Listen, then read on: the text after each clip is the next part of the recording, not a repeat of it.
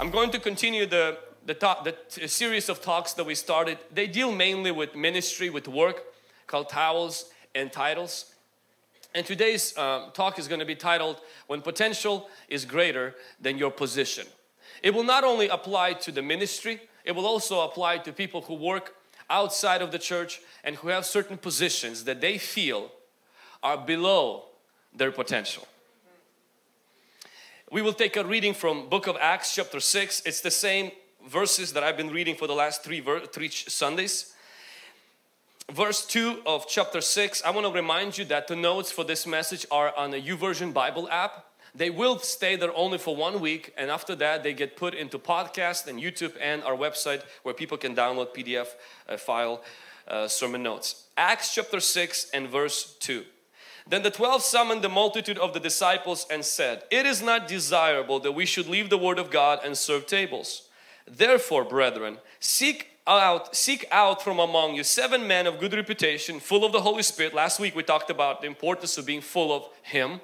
The week before that we talked about the importance of that ministry and work is more spiritual, that we need to develop structures and systems, and that we need to also learn to delegate and be faithful in small things. Seek out from among you 7 good men of good reputation, full of the Holy Spirit wisdom, and whom we can appoint over this business. Verse 4. But that we will give ourselves continually to prayer and to the ministry of the word. And verse 5. And the saying pleased the whole multitude, and they chose Stephen, a man full of faith and the Holy Spirit. And if we skip to verse 8, it says, and Stephen, full of faith and power, did great wonders among the people. And if you skip through, the whole chapter 7 is pretty much a PDF of Stephen's sermon, which is the longest sermon in the book of Acts. Like Peter's sermons, they were like bulletin points, just few verses, quickly to the point. Stephen, this guy had a sermon. I mean, he preached for so long. It was 60 verses, the whole chapter of 7, the longest sermon in the book of Acts. What I want to present this morning in a few moments that I have with us is that Stephen's potential, Stephen's anointing, Stephen's grace, Stephen's gift was so big. The Bible says he was full of the Holy Spirit, he was full of faith, he was full of power, he had miracles, signs and wonders on his belt, and the guy could preach. That's an apostle to me. That's an archbishop right there. That's a guy, Catholic Church should like vote him for the Pope. This guy got some stuff under it. This guy has a resume. But I want you to see where the church appoints him to serve. Over kitchen.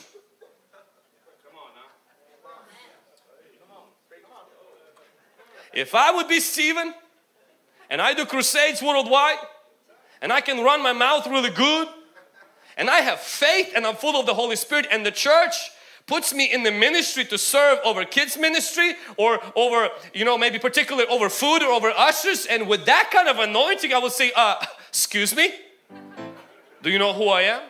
Did you see my YouTube channel? Do you know how many subscribers I have on my podcast? Do you know how many followers I have on my Facebook? Did you see the latest miracle that God used to do? Do you know where I've been to school? For Bible college? I would accuse the church of not having discernment of preachers. Because there's gift of discernment of spirits. Discernment of men of God. But see, the church wasn't concerned to make sure that the position matched his potential. They were just careful, make sure his gift wasn't bigger than his character. If you're taking notes, write this down. It's okay if your potential is bigger than your position. It's okay if the job you're doing outside of the church right now is smaller than you. It's okay. What's not okay is if your character is smaller than your gift, your skill, your education, and your position. God is not sweating in heaven because your potential is bigger than your title. God is making sure that your gift, your skill, your population, your popularity, your anointing is not bigger than your character. Why is that very important to God? God is not there in heaven making sure your potential matches your position. That is not His number one concern. His concern is with our character. If you're taking notes, I want you to draw this down. Our value does not come from our visibility. One of the reasons why sometimes the Lord puts us in places that are smaller than our anointing is to teach us that your value is not connected to how visible you are. Your value is not connected to how people see you, how many people know you, and how many people report to you. As a human, as a Christian, your value is connected to what God says about you, not what men see in you. Let me say that again. Your value is not determined to what men see in you. It's what God says about you.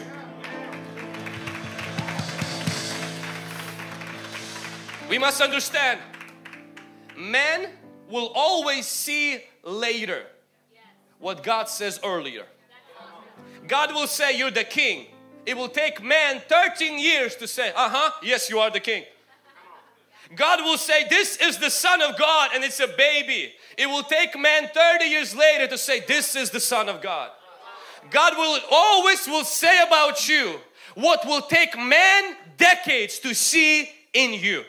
And sometimes God will allow positions in society and certain lack of visibility so that you anchor your identity not in what men see in you, in what God says about you.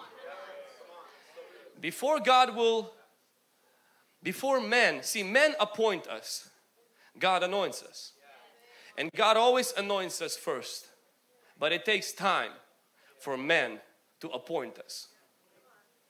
And never blame people for not appointing you, because God has anointed you.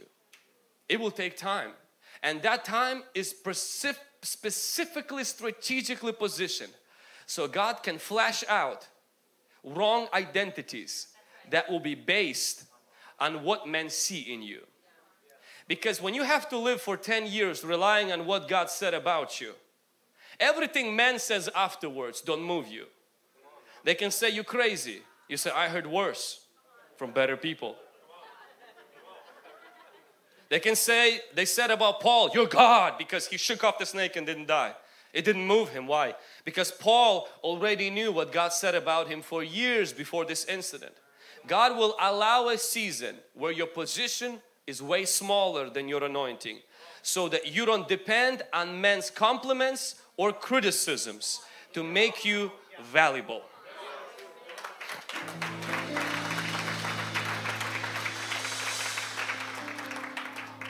If my heart says I'm not valuable because I'm not visible, so therefore I'm going to climb out of the chest and stick myself on Vlad's forehead, my heart's drive for visibility will kill my body.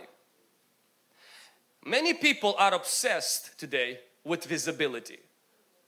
That a lot of times they come out of their calling, out of the pace God put them in, and they actually die spiritually trying to be visible. If God puts you as a forehead, shine as a forehead.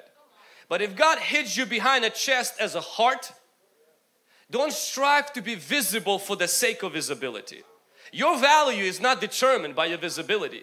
Your value is determined by the position God placed you in right now, and by the presence of God, and by the people you're surrounded by, and by the principles you live by. That, my friend, is where your value is dependent on. Bible calls the church the body. And the body, there are organs in our body right now, in your body and in mine, that are so valuable. In fact, they are way more valuable than the organs people see. And it will be foolish to say that just because those organs are valuable, they have to be visible. Not everything that is visible draws its identity, draws its value from the stage, the popularity, being known and being visible. We live in a generation today, whereas maybe 10 years ago everybody sought to be prosperous. Today everybody seeks to be popular. If you're popular, you become rich. You're popular, your life can change. And we have this drive in our generation for popularity. Popularity is influence, and that influence is responsibility. God grants us, God gives us that. But to live your life seeking popularity instead of seeking purpose is equivalent to taking your heart out of your chest and sticking on your forehead. You know people who do that. You look at them and you're like, man, you don't belong there. You look at it, it's like, this is disgusting. It's like you're trying to do something, you're trying to be somebody, you're trying to copy these, people on TV. You're trying to be somebody. That's not even you. You don't even look good on that thing. Stick yourself back in your chest and keep pumping blood. Keep being an organ that is valuable, even though you're not visible. And God put Stephen in an invisible place in the church, but he was still valuable.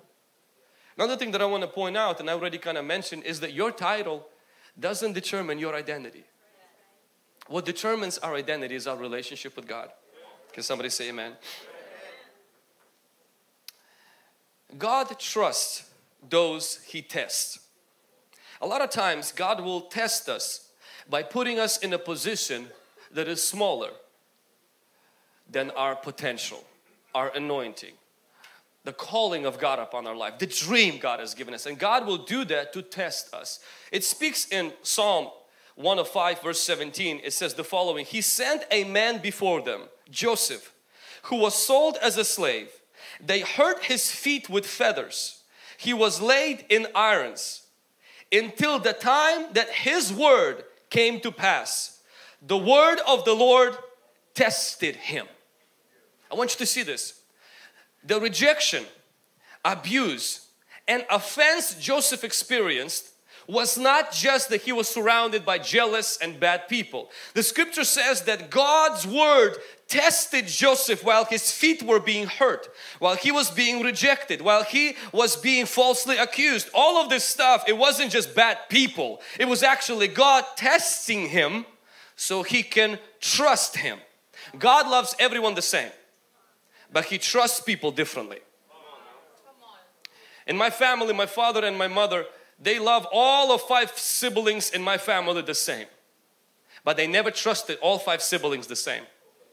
Now, I was always accused, being the oldest, that I was born with a silver spoon, gold spoon, a diamond spoon. I was accused of everything that you can think of, and from my siblings. And it was not, easy being the oldest. But one thing that I did was really well is the fact that I knew that if I wanted to have certain pleasures and certain things given to me by my parents, it's not about appealing to their love. I had to earn their trust.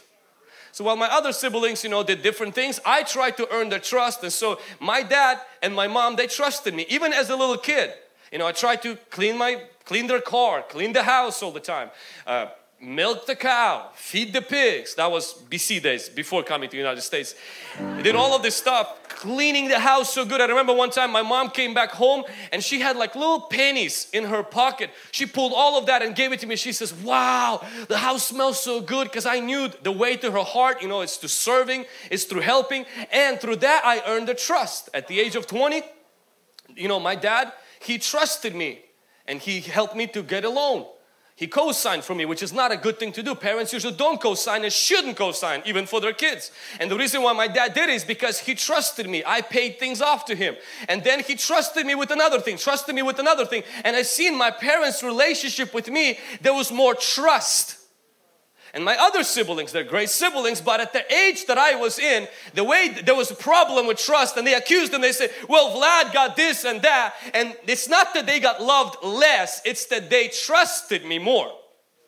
It wasn't better, I just simply earned their trust. You have to understand, God treats all of us the same in the reference to His love. But God will trust each person in this room differently. And He cannot trust you if He doesn't test you. And sometimes what He tests you with is He puts you in a position, Stephen, that is smaller than your potential. Joseph, sometimes He tests you. He lets people be jealous of you and do some things that are hurtful, and God is looking, will you fight back or will you trust Him? Sometimes God will put a crazy woman who wants to have sex with you, and God will test to see, can He trust you with promotion, because He's testing you with purity. God will put David in the palace. But you have to understand is that David has an anointing to be a king. There's only one problem with that. Is his destiny the place is not vacant. There's somebody sitting there to be a king. And God is testing David. Will David get offended that his family is not seeing the great anointing on his life and they're sending him back to the sheep, a position smaller than his potential? Or will David be at that position and say, well, since I'm bigger than this position, let's do some bigger things. Let's kill lions. Let's kill bears. Let's develop a testimony. Let's create history with God. See, before David killed Goliath, he killed lions. A lot of people want God to trust them with the Goliath, but God will test you with the lion. Before God will trust you with the publicity, He will test you privately. Where a lion and a bear, insecurity, pornography, maybe jealousy, maybe certain hurts from the past will come attacking you, and there you are complaining, I have a great destiny, nobody believes in me, nobody sees in that, they stuck me with this crazy sheep, you know, there's more to life, everybody's not discerning that. God is testing you. He wants to trust you, but He is testing you. Don't fail the test. See this about David. He goes finally to the palace, he kills the Goliath, and you would think that David now will be trusted to be a politician. You know that the first job David had in the palace, it was not a king, it was a musician. You have to have enough courage to work as a musician in the place you're anointed to be a king. Many people would never play music in the place they're called to reign. Before David became a king, he served a king. He was tested. Before David led, he played music. I wrote this down. David shepherded sheep before leading a nation. David killed lions privately before facing giants publicly. David started as a musician in the palace before God called him to be a king. David drove out demons before he drove out Philistines. David was an armor bearer before he was a king. All while he was anointed to be a king. Why? Because God loves you the same. He trusts us different. And that trust is based, my friend, on how you pass the test. God's love won't change for you, but His trust would be different. If your anointing is bigger than your title, bigger than your position, bigger than what men see you, don't be frustrated with men. Anchor yourself in God. Work with what you got. Be faithful, be fruitful. Men will see different. Men will appoint you. Jesus says, if you're special and you sit on the back, He said, man will bring you to the front. But if you run right away to the front and you're not that special, men will put you back. He said, you'll be embarrassed. It's okay if you're bigger than your position. What's not okay is if your character is smaller than your anointing. The second thing that I want to point out from this story is position does not restrict anointing. Ego and laziness does. Position, so I want you to see Stephen gets put in a position that is way smaller than his anointing. The guy could do crusades worldwide. The guy could speak and preach and teach Bible seminaries, so well thought of. His sermons are way better than even probably Apostle Peter's. And Apostle Peter, if you're listening, I'm sorry, I didn't mean to hurt your feelings. But Stephen's sermon was like legit. And Peter's sermons were very quick and very short. Stephen was the guy, yet he was put in a smaller position. But I want you to see that Stephen didn't get offended at Peter, at John and James and say, guys, that's not fair. I can preach better than you. I can heal better than you. I can, through the power of God, do wonders better than you. I'm full of faith and full of the Holy Spirit. I'm better than you, and you're dumping me into something you guys don't want to do so you can spend more time with God. Like, you should invite me into the big league. I should be with the big boys. Not put over there over the kitchen. You go take care of widows yourself. Give me the big stuff.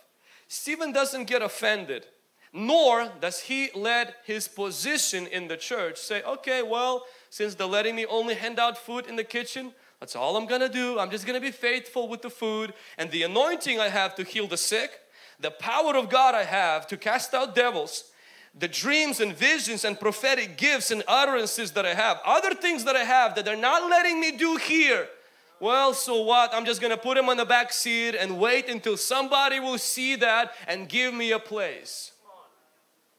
Stephen said this, in church, I will do my best to make sure every widow is taken care of. And when I leave the church, I will cast out demons like it's nobody's business. I don't need a platform. I'm gonna go to the park. Peter doesn't need to invite me to speak at the apostolic church. I just need to heal 3 blind people in the park and I have a crowd. I don't need the platform. I just need a camera, a microphone and a Facebook account. I don't need that.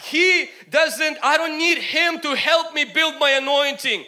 He's not restricting it by putting me into a smaller position. What's restricting me is 2 things. Ego, I'm offended. They didn't see it in me. And secondly is I'm lazy. Instead of developing other skills and instead of developing other graces, instead of learning how to play guitar since they're not hiring a king in the palace, instead of learning how to translate dreams and developing that gift because Pharaoh is not hiring a prime minister, what these people do is they develop other gifts on the side because they're not lazy, and then they sneak into their calling even though they never changed their position. Don't be a rock, be like water. Rocks need open doors. They're stiff and they're too big. Water doesn't need an open door. Water needs a crack. Water is fluid, calm but forceful. And many people, they're like a rock. They're so special in their own eyes. They're so important that if you don't give them a place, if you don't promote them, if you don't confirm and you don't encourage their gift, yeah, I don't think I can do it. If you don't push them, motivate them, babysit them, spoon feed them, hold their hand and constantly tell them nice words, no, I won't succeed. I'll never do anything outside of my position. Why? Nobody's encouraging me. Nobody believes me. My mama didn't tell me I was special. My daddy didn't tell me I was special. So my position is restricting my influence. Don't get offended. But it's not your mama. It's not your position. It's your ego and it's your lazy. You have a lot of time, and if instead of binging on Netflix and instead of watching all the latest movies, if you would develop some other skills and develop some other things and exercise your anointing outside of your position, God will use you no less just because your position at your work or in the ministry now doesn't match your potential. Come on, somebody.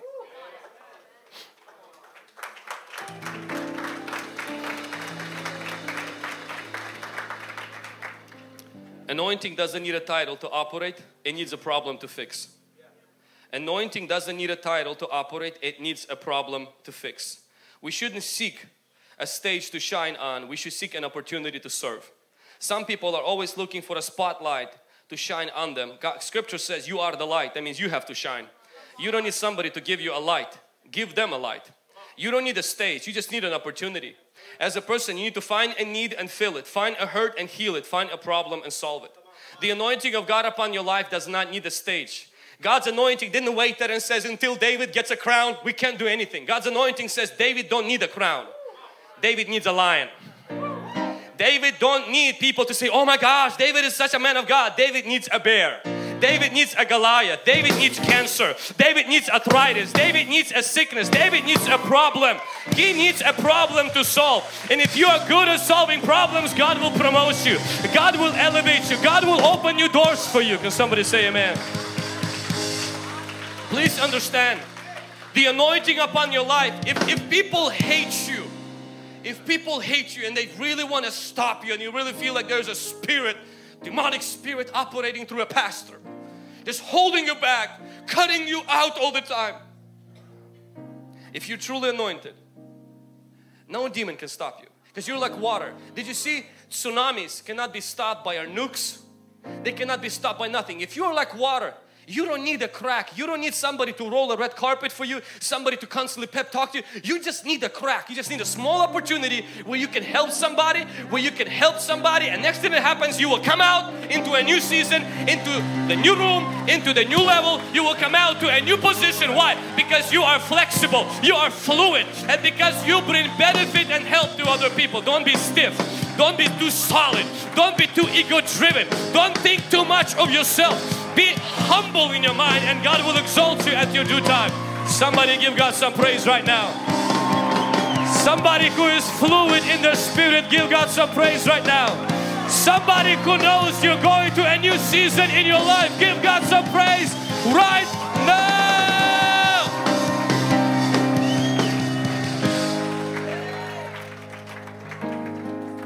Pride will not let us succeed outside of our position. Ego will not let you succeed as a slave because you've been called to be a president, Joseph. Ego will not let you succeed as a musician because you're too anointed to be a king.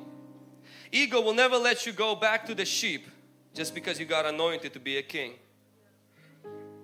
Ego will never pick up a towel just because you have a title that you're a son of God. See, in order to succeed in a calling, you have to swallow your ego. Jesus simply picked up a towel. He had the title as the Son of God. But in that moment, it didn't matter. People whom God will use are people whose egos are small and hunger is big. And a lot of times, the only thing that we have that's big is our ego. Our passion is small. Our prayer life is small. Our desire to learn is small. Our desire to improve our skills, to grow in our grace is small. And the only thing that's big is inflated version of ourselves. It's like a balloon. We're walking, it's so touchy. God forbid somebody touches us the wrong way. That's when you know you're inflated. Not anointed, inflated. Stephen wasn't inflated. He was easily said, yes, if you guys need me to serve at the kitchen, I'll serve at the kitchen. But that doesn't mean that I'm going to stop serving within my gift. And I don't need Peter to sign off on that. If Peter is okay with me going on the streets, I'll preach on the streets. If you have an anointing to preach, if you have an anointing to heal the sick, if you have a ministry inside of you, if you really have that, you don't need somebody. What you need is you need to stop thinking of yourself too highly and being offended that people don't see it, and find opportunities where you can serve. And you will be surprised how those crazy small opportunities like playing music for Saul will lead to becoming his armor bearer, becoming a general, becoming a fugitive, and then becoming a king of one tribe, becoming a king of all the tribes. God's calling will take you to the throne. But God will take you through a process. God will take me through the process where He will kill insecurity, where He will kill my petty little self-esteem, petty little self-importance. He will put that down, and the only thing that will be important is God, what He said about me, and how He sees me. Can somebody say amen? Don't leave the church just because you're famous on the streets. There's a temptation that happens is this, is the moment the ministry gets big outside, we want to rub it into the people on the inside. Say, well, you didn't believe in me. Look what God did. I'm leaving. Starting my own international LCC or my own international ministry. Stephen never did that. The only reason why Stephen left because they killed him. I see a lot of people who sometimes they get limited. They feel like they're limited in the church. You know, especially those of you coming from other churches. So you come and you're like, man, in the other church I was an apostle. In the other church I was this and I was that. And please understand, in order to prove that you were that, serve. Reference letters are good. Your videos on YouTube that you prophesied in the other church are amazing. The problem is this body of people, they don't know you. Therefore they don't trust you. You can give the right prophecy. People won't hear it. You will say they won't hear it because they don't know you. Why they don't know you? Because you just came in. Learn to serve. Get to know the church. Let the church get to know you so that your voice will be heard, not just spoken. What you say is true. It's just nobody will hear it. Nobody will care because they don't know you. Because they don't see your faithfulness. And so no matter how popular, how anointed you were and how great you are in the marketplace, you have to understand you can't just come in and shove your title. You have to come in, pick up a towel and serve. Serve in any way. Show your heart first, not your skills. And lastly, so first thing we mentioned is that your position is smaller than your potential. Don't worry about that. Make sure that your character is not smaller than your gift. The second thing that we mentioned, that a position in your work and position in church doesn't limit you. It's your lack of desire to grow and your thinking too highly of yourself. That's what's going to limit you. But the third thing that I want to share with you, and it's going to pretty much slightly contradict what I just mentioned in point 1. The reason why is because I have to mention this, and we have to correct our motives, is that serving is not a stepping stone. Serving is not a stepping stone. Stephen, we know where in here we see, now maybe he did, but we don't see it, where he got promoted into a better position in the church because his ministry outside of the church was successful. You don't see here where Stephen, like the church saw his sermon on YouTube went viral, like outside of the church, like dude, he's going to be part of our preaching team. You don't see Stephen, after a few healings, Peter's like, oh dude, man, we're going to send you to other cities as well, man, you're good. The only thing that we saw here is that he didn't get promoted to a better ministry, he got promoted to a better place. He went to God's glory. You can't beat that kind of promotion. God's like, you did so good, the church doesn't see it, I'm seeing it. You're coming home, sunshine. You're coming home. Now, it's true, if you are faithful, many times men will see it. Man will appoint you. God will open doors. He'll promote you. He will exalt those who walk in humility. But it's important that we don't see this thing that we are doing for God as a temporary stepping stone until King Saul dies. Until Pharaoh gets the revelation, I'm the guy. Because then what we do is that we use the serving to build our ministry instead of God using us to build His kingdom. Plus, the Bible presents the church as the body. How many of you know you don't promote your heart to become eyes because it pumps blood really good? You don't give your heart after 5 years like, you've been pumping blood so good, I'm gonna make you a nose. I'm gonna promote you into being ears so everybody can see you. I'm gonna promote you to be eyebrows so you can be on every single photo. Nobody does that with their heart. Nobody does that with their lungs. Sometimes the Lord doesn't promote us into visibility because that is really our sweet spot where we are being effective and where we are serving Him. And we shouldn't compare the function and the visibility of the heart with eyebrows and eyes, because eyes cannot do without heart and heart cannot do without eyes. We all have our functions where God will reward us not based on what people thought of us.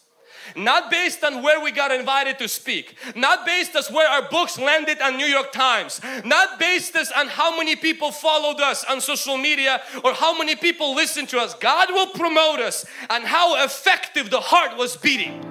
How effective the lungs were receiving air. How effective were eyes seeing. How effective were ears hearing. And so you have to understand, you and I will stand before God and we will give an account, not how we measured in the eyes of man, but what we did in the eyes of God. I'm all for promotion. I believe that God will exalt us, but our motives have to be pure. God will purify our motives by sometimes lingering our promotion so He can get all of the faults from our motives out, so that our motives is not, I'm using the church to build me, to God using me to build His kingdom. My name will die, but His name will live. We live for the fame of His name. We don't live for the fame of our name. We don't use the church as a platform to get a ministry going. We use our ministry as a platform to get God's kingdom spread. There is only one name that heals the sick. There is only one name that drives out demons. There is only one name that restores broken marriages. There is only one name that hell is afraid of. It is not the name Hungry Generation. It is not the name Vlad. It is the name of Jesus Christ, the Son of the living God. The name that's been exalted above every name. The name that heals the sick. The name that islands will trust in. Somebody shout that name. Somebody shout that name. Somebody shout that name. Hallelujah, hallelujah, hallelujah. We don't promote a heart to become a mouth because it pumps blood good. Don't fall into pressure. Don't live insecure. Be comfortable in your calling. Don't compare and compete. Run your race. I'm going to read last verse and then we're going to go into testimonies. John chapter 17 verse 4, it says the following. Jesus said this, I have glorified you on the earth. I have finished the work that you have me to do. I love this about Jesus. He didn't live on this earth even glorifying His name. He was God. His motive was, I glorified you on earth and I did what you asked me. You positioned me in a particular place, I did it. Didn't write a book, didn't start a physical building, didn't build a building, didn't travel very far and didn't live very long. But He says, I did these two things. I glorified you and I did what you called me to do. He didn't say what people said about me because people thought He was crazy. At the end of your life, your success will depend on these two things. Lord, I glorified you.